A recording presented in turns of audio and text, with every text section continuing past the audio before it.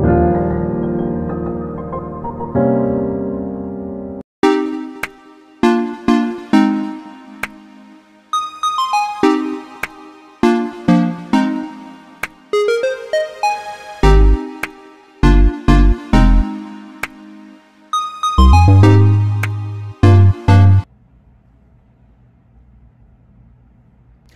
morning, you guys. Welcome back to another video. It is Shamira and I am sitting here working already. I wanted to come on here and do a regular intro before I get into my zone. It is 5:42 in the morning, so excuse my low energy, but I am starting my day by reviewing my emails and messages that I get from the practice manager or providers or my manager, coworkers. I like to read those emails before I jump into coding, just in case I need to know anything before I start my day. So I have two emails. Well, actually it's the same email, but she emailed me twice. My practice manager, where is it? She's emailing me about 59426, and 59426 is our antepartum care code. It is this code right here. She is emailing me about one, the patient received a bill for this code, and I guess the patient was saying that this price was very, very high. I have no control over the prices of the charges that are billed, but I will explain to her that the 59426 was billed. And then she sent me another one for the same reason, but this time the insurance is denying the 59426. And I'm pretty sure they're going to say they're denying it because it's included in delivery. But if you've watched my previous video, you guys know that when I bill the deliveries, I'm usually only including the postpartum care, not the antepartum care. So I will have to explain that to her for her to explain to our denials department. Okay, so I just had to go into this one because my provider had to bill E&Ms, and I looked at the insurance, and the insurance was Blue Cross, and I saw that the patient was only, how many weeks is she? She was only 6 weeks, and normally we would be billing that maternity, what is the actual code? So I can show you guys, because I'm actually gonna have to explain it to my provider to my practice manager as well. We should be billing the category 2 codes, which are just patient, under the patient management category, which is these here. The very first one is the 0500F, and that's usually the teaching nurse visit.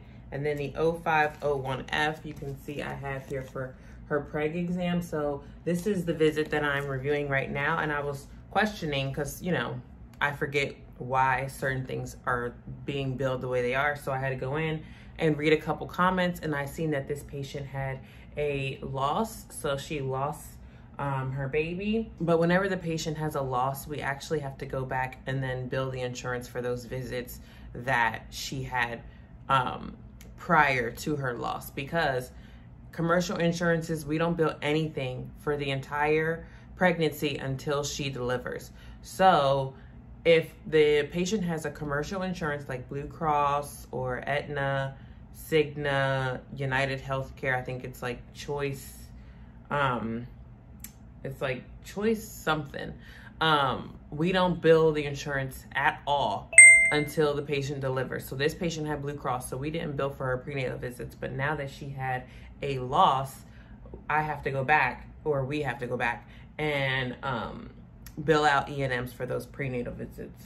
So I'm going to accept this charge and put a comment that I reviewed it. Patient had loss. And then I'm going to resubmit it, and then it should reprocess. And now this is going to go out to insurance, because these 0501F codes and the 0502F codes. These do not go out to insurance.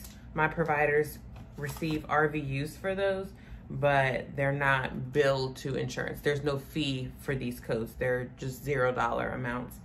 And these are the visits that we count in order to see like how many prenatal visits she has in case we have to break up that global package. So it's a lot with coding, but hopefully you're just following me.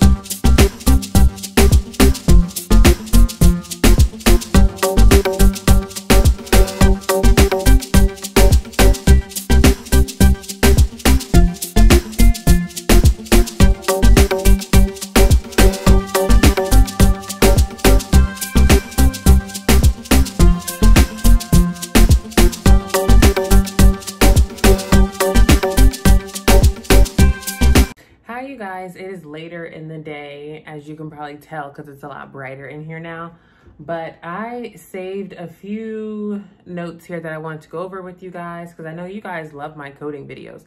So right now I'm about to review a incomplete abortion with you guys, and I'm going to show you how you would look this code up in your book, the code that you're billing for the actual incomplete abortion, and then I'm also going to show you guys how you look up the diagnosis codes for that, depending on what's in the note. Okay, so my provider that works at the practice that I code for, he was working at the hospital, and he was consulted by one of the ED doctors. So the patient went into the ED, and then, you know, sometimes they might need to reach out to a provider from a different specialty. Well, because the patient had vaginal bleeding, he consulted my provider. So when I go into his consult note, it says here, the patient should have been 12 weeks based on her LMP, which is her last menstrual period.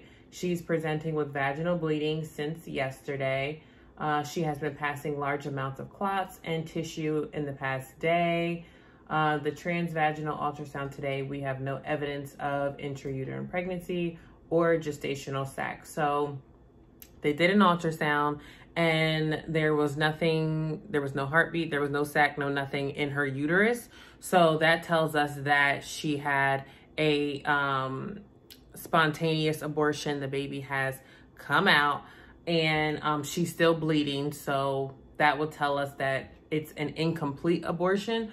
So now I see that he also did an H&P note. So instead of us billing a consult, which is your 99251 through 99255, I believe.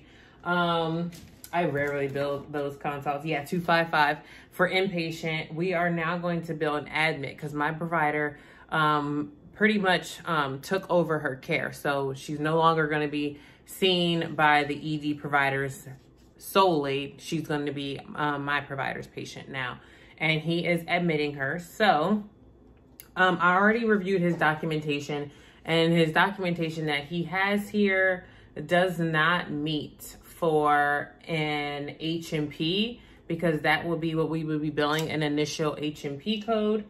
And that code is, let me see here, 99221 through 99223. So these codes here, the initial hospital care codes, the very first one is 99211 up here at the top, 99222, and then 99223 is on the other side. But like I said, we're not billing that. His level actually met for a subsequent visit. So yes, we're not seeing her for a subsequent day, but if that's what his documentation meets, then we have to down code him to a subsequent charge. And we also have in his note that we are going to do what is it? Dilation and evacuation, I believe. Let me see. Will proceed with suction DNC/DNE. So either dilation and curettage, which is when they're going to take an instrument up and then just scrape the remaining placenta and all that out, or they're going to use a suction device to suck all that out of her uterus. So modifier, where's my modifier? Modifier 57 is going to go on that E&M code because we are billing an E&M and a procedure or surgery on the exact same day. So we need that modifier 57 because modifier 57 reads, where is it? It's modifier 57 reads, decision for surgery and evaluation and management service that resulted in the initial decision to perform the surgery may be identified by adding modifier 57 to the appropriate level of E&M. And I have a note here that says day of or day before procedure. So you can see that right there. So I have his operative note here. Treatment of incomplete abortion, any trimester completed surgically. And then the code is also on the note, and it is the 59812. So the patient was admitted to the hospital with vaginal bleeding and unknown pregnancy. Estimated gestational age is 12 weeks by her LMP.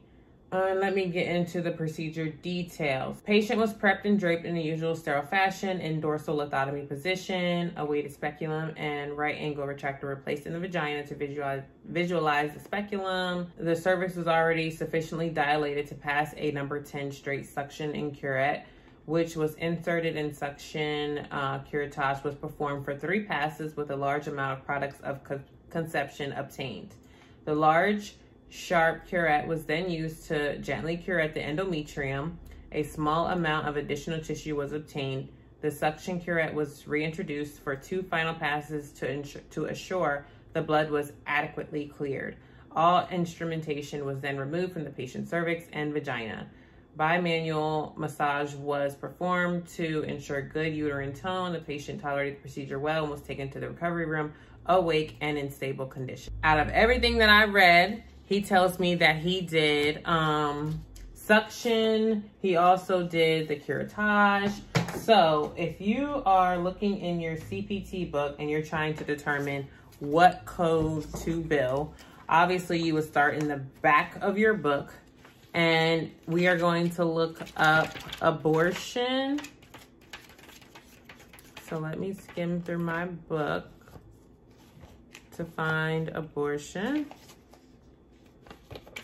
And then we are going to look up incomplete, and incomplete tells us to use the 59812. So then you're going to go to that code in the maternity and delivery section, and that's going to tell you the 59812 is treatment of incomplete abortion, any trimester completed surgically.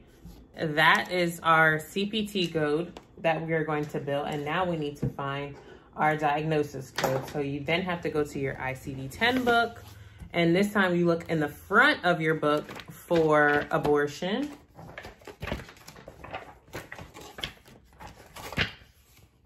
Okay, so once you get to abortion, you are then going to find incomplete, and then you are also going to look for hemorrhage because she did have bleeding, and hemorrhage tells us that it is going to be the 003.1. So then you have to go to that code in the back, in the O section, which is also called your tabular list, the back of the book. And then you will look for the 003.1, and that will be your main diagnosis code. You do not need to report the Z3A weeks of gestation code with any of the abortion codes. So that is the only things that I need for that. And that patient is billed and sent out. Okay, so my next thing that I have to review is going to be a patient came in to deliver and she was having vaginal bleeding at home. Patient reports normal fetal movement, no contractions, no leakage of fluid, and vaginal bleeding, which started suddenly at home this AM. She called her midwife and was advised to present immediately to labor hall. She is 38 weeks. So obviously, if you're having bleeding that late in your pregnancy, you want to get into the hospital as soon as possible. Let me read through here further. Consent signed and all questions answered. Recommend we proceed directly to cesarean delivery and do so quickly based on the amount of bleeding and see intermittent late decelerations. And the op note says she reports that she soaked a large period pad on her way to the hospital. The suspicion for placenta abruption was high, and therefore the patient was consented for cesarean delivery. I'll show you guys how we look up this placenta abruption diagnosis code. Also, the weeks of gestation. She is 38 weeks, and she ended up having a I believe she had a viable male infant. So she had a baby boy and he was alive. So I will have to add that diagnosis code as well. And let me just make sure I'm not missing anything else. There were late deceleration, so I'll have to add that diagnosis code, meaning the baby's heart rate was fluctuating, going down some. And we have to put that on there. And what else am I missing? Oh, because there was some uterine atony, meaning that she had some bleeding. Once the placenta had came out, she had more bleeding. So that is the uterine atony. So now it is time to look over for our diagnosis codes in our ICD-10 book. And the very first one that I'm going to look up is going to be delivery. I'm going to look up delivery, and then I'm also going to look for placenta abruption. Right here, cesarean for abruptio placentae. And it says, see also abruptio placentae, which is 045-9. And then if you go over in the tabular list to 045-9, you'll see that you have to use the last digit number is going to be 3 for third trimester, because that's what she is in right now, her third trimester. And that's our first diagnosis code. And then we need to look up the code for decreased fetal movement for the baby.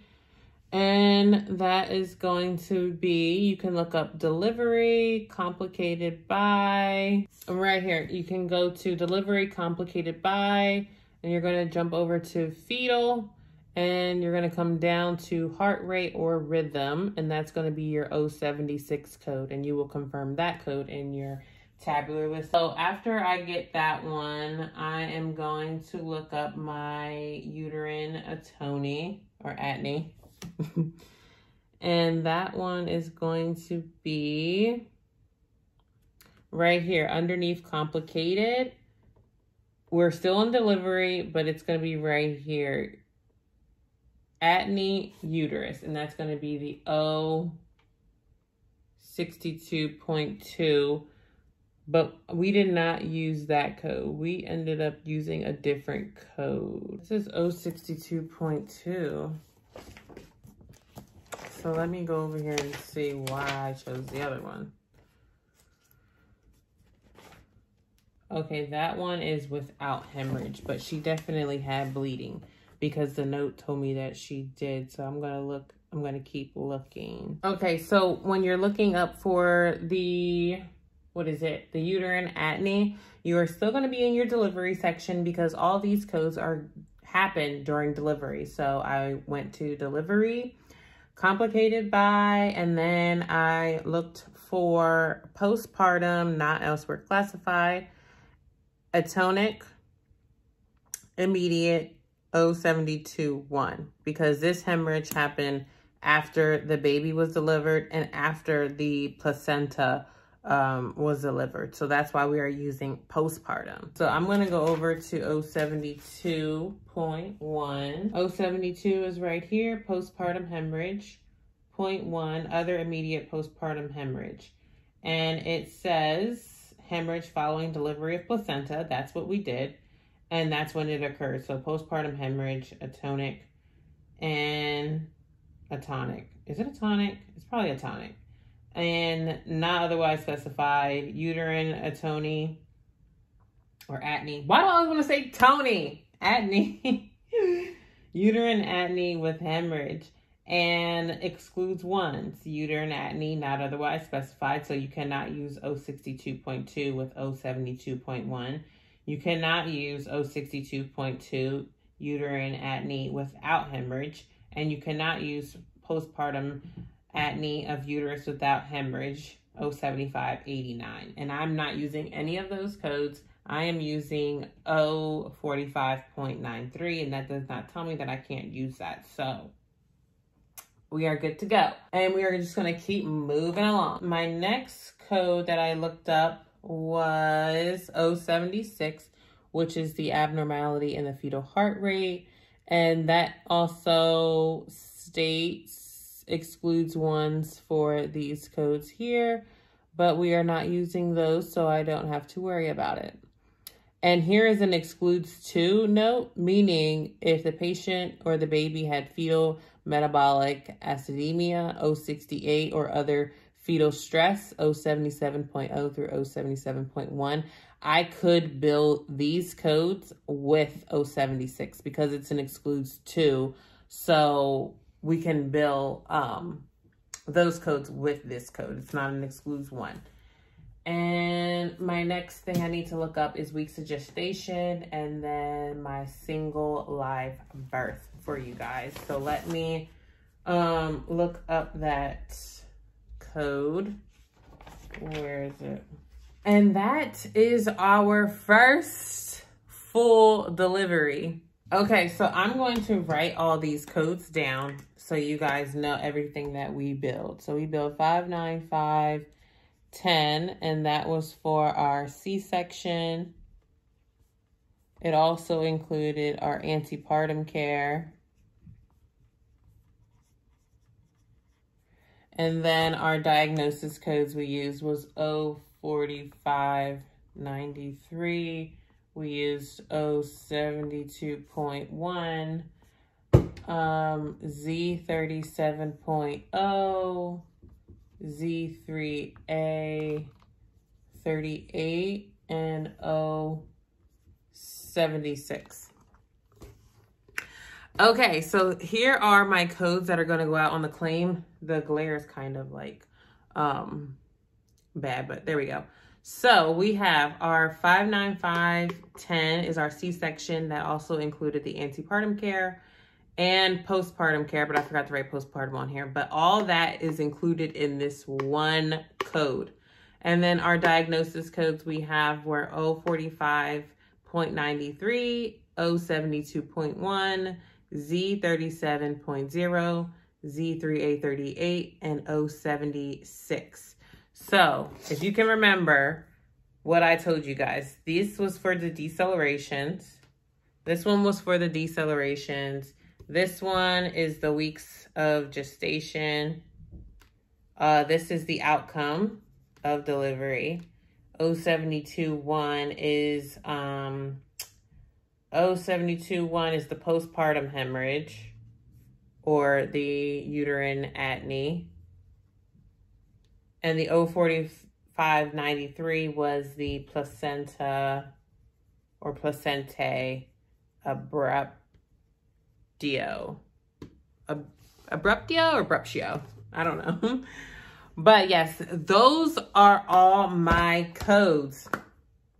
And you guys just coded a cesarean delivery. You guys feel like you did something? It's a lot when you have to go to every single place to look for this, and then you flip to the back, and then look for this, and then you flip to the back.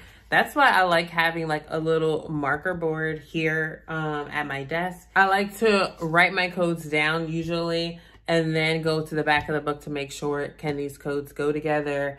So that way you're not flipping from the front to the back, from the front to the back, from the front to the back. It's just a lot of page turning. And you guys saw that pretty much when I was looking in that delivery section in the index, we stayed right there majority of the time, except for when we had to leave to go to the weeks of gestation and when I had to look up the outcome of delivery. Besides that, all the other O codes was right there in the delivery section. So writing them down as you are in the index and then working your way through the tabular list is very, very helpful in my opinion. So yeah, I just wanted to share with you guys that delivery because it was a little bit different. Usually sometimes I'll have cesarean deliveries or vaginal deliveries and they're perfectly fine. There's not that much research that I have to do in my book, but this one, it took a little research. So I wanted to show you guys that. And yeah, that is it for this video. I will catch you guys in another one, and happy coding.